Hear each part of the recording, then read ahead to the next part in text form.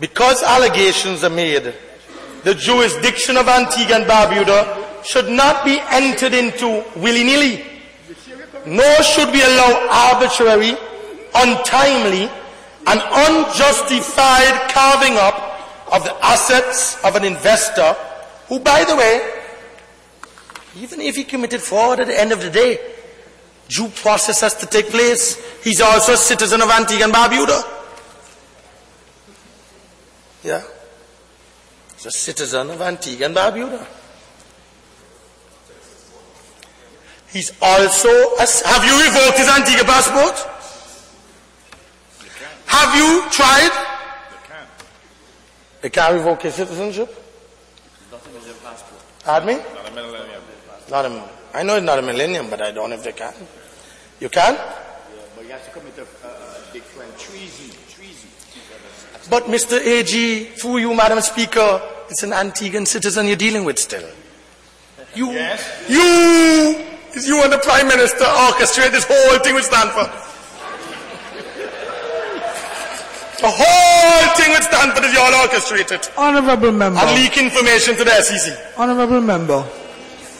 Honourable Member, that is improper. Improper? And if I have substantiated evidence to substantiate it? It is improper. You want me to give the evidence? No, I want you to take it back. You want me to give the evidence? I want you to take it back. Honourable Member, I want you to take it back. What do you want me to take back? You are imputing improper motives. But tell me exactly what you want me to take back. What? I'm not going to repeat it. Well, I don't know what you want me to take back. You have to tell me which part of my presentation you want me to take back. Show me where I went wrong. Honourable Member, let's not play games. I don't know what you want me to take back. You just made an allegation, just made a charge against the Attorney General and the Prime Minister. Yes. You accuse him of collusion. Remember? Of course, and I stand by that. I would like you to take it back. Why you want to take it back? Because you're imputing improper motives. But how you know I don't have evidence to substantiate it? But let me produce it then. So can I do it? Yes. Yeah. Let me have a copy. In the interest of peace, take it back. In the interest of peace, Madam Speaker, I'll take it back.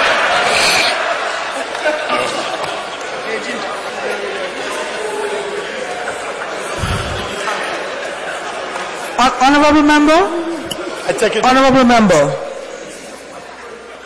you have said that this is a most serious matter and you are making it into a comedy.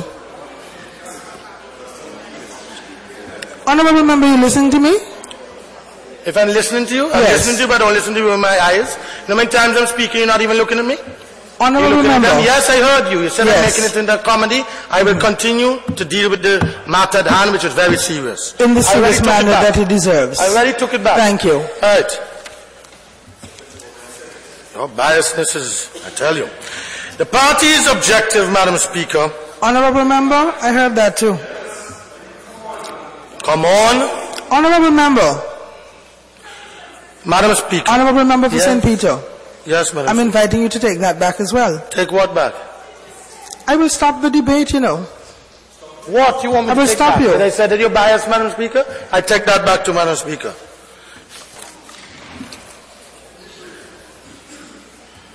But why you all don't want to hear the truth? Madam Speaker, the New York Times is the truth. That's the truth. The New York Times paper, which tells us, and let me read it, that an investigation of the Stanford banks, and I quote, Madam Speaker, could be good politically for Mr. Spencer, who is in a tough re-election campaign against the former Prime Minister Lester Bird. I didn't say that. The New York Times said so. So it is political. It is political. I didn't say that. And it also went on, Madam Speaker,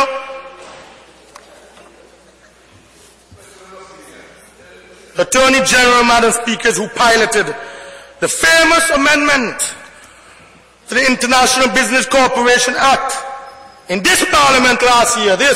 You piloted this. Number 19 of 2008.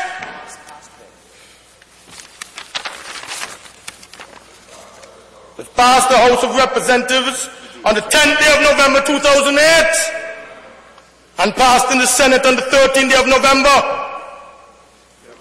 And the Honorable Attorney General, Madam Speaker, he created an obligation for him to cooperate with other regulatory authorities before first going to court. So, it's wrong.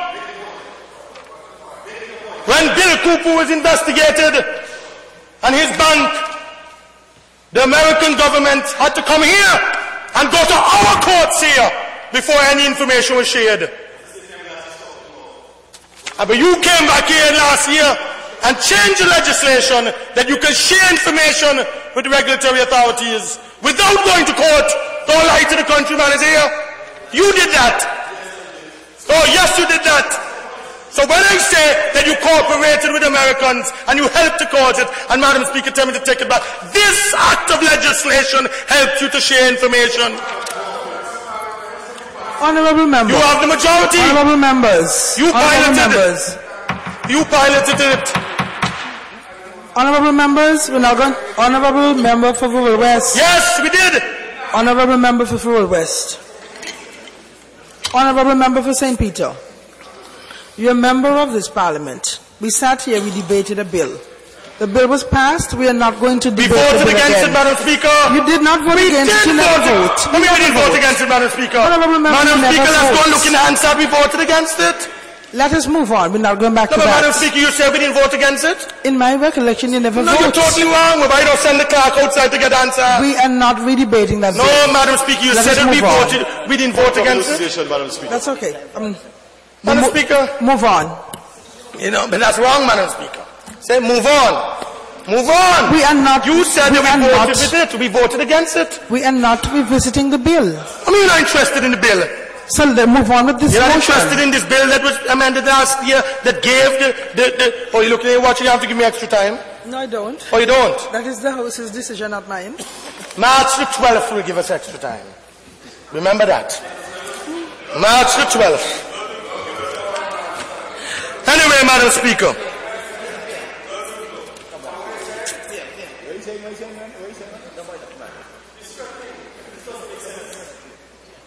But I asked him for more time. She said she don't have to give me more time. And look at all these interruptions. Honourable member, don't stand there and tell lies on me. Because you very well know that I do not give time. That is a premise of the House. Anyway, you too, the Attorney General, had his few minutes of fame with the New York Times online. And he quoted, Madam Speaker, and I quote, "I am sure various other offshore companies are going to worry exactly how far SEC control will go." I didn't say that. The Attorney General was quoted in the New York Times online as saying, "I'm sure various other offshore companies are going to worry exactly how far the SEC control will go." He added that his government now intended or intends to investigate where billions of dollars that had been deposited in Mr. Stanford banks had gone.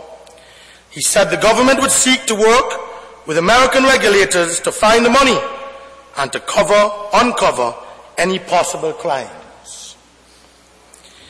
He continues, "I trust there will be cooperation.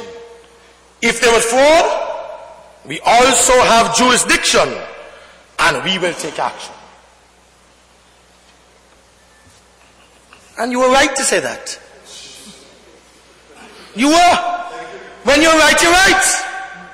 But then you come in here, you do your total volte-face. 360 degrees again. Same thing with the hospital. Oh, but come on, man, Mr. Attorney General. You told the New York Times that if there's fraud, we also have jurisdiction and we will take action. There's no fraud yet been proven. The matter is before the courts on Monday. Why this haste today here in Parliament to do what you're doing? Why not wait and see the outcome of the civil proceedings and then make a determination? Why? What is the hurry? The buildings that the airport can be taken